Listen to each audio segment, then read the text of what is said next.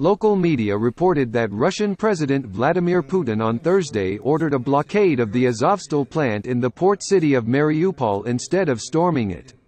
The order was given after Defense Minister Sergei Shoigu told Putin that the Russian military had controlled Mariupol apart from the plant, where Ukrainian servicemen were still holed up. Meanwhile, on Wednesday, Russian Foreign Ministry spokesperson Maria Zakharova said that NATO member countries are doing everything to prolong the armed conflict in Ukraine.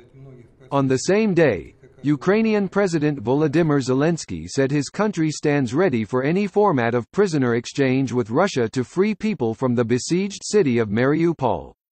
Zelensky said that currently, some 120,000 civilians remain in Mariupol, and that the humanitarian situation in the city is deteriorating.